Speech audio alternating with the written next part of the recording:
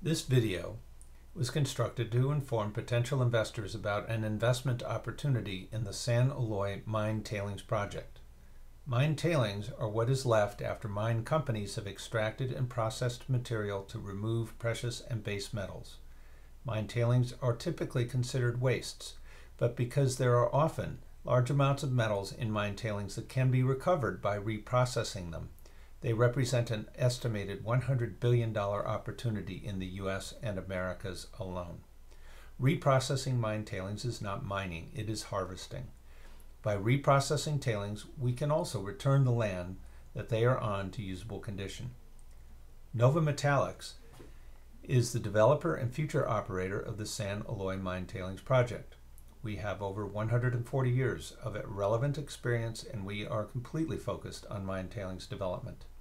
Our model is simple. We apply a systematic, risk-controlled acquisition and development process to a massively undervalued asset class. The result is venture capital-like returns without venture capital-like risk. Our project pipeline currently consists of San Eloy, which is in the second of 3 phases of development, and San Sebastian, which is entering its first phase of development soon. San Eloy is in the southeastern corner of Arizona, situated on U.S. Bureau of Land Management land, near good transportation, power, and water. We will now show you an aerial drone flyover of the San Eloy site and discuss the details of the project. San Eloy is being developed and operated by NovaMetallix, which is based in Golden, Colorado. The San Eloy tailings were created by the Commonwealth Mine, which operated from 1870 to 1940. San Eloy consists of a measured 360,000 tons of tailing material. San Eloy is a proven resource containing 1.87 ounces of silver and 0.005 ounces of gold per ton.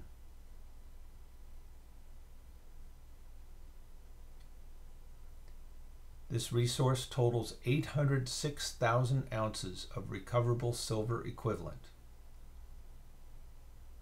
which is worth over $12 million at today's silver and gold prices. The San Eloy project will produce a net $6.3 million of cash flow that will be distributed to San Eloy investors and owners.